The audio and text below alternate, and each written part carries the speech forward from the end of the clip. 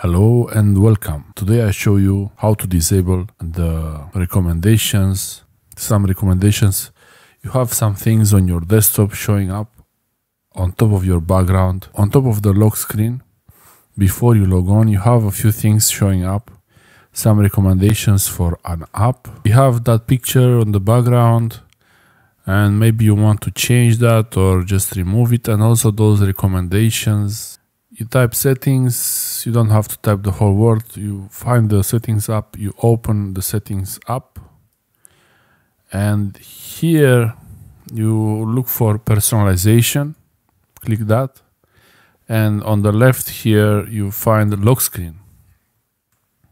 And in the lock screen you have Windows Spotlight, Picture, Slideshow, and to remove those fun facts, tips and more from Windows and Cortana on your lock screen, you disable this setting here, on or off.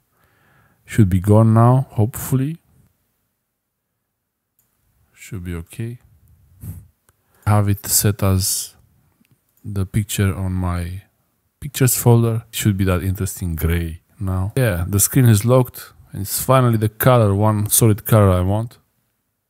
I know this is not so interesting, but you can choose any color you like. I prefer to have like a dark theme and without any background image. Once I log on, it's also the gray desktop background. Thanks for watching. Subscribe, like and share, and I will see you next time. Bye.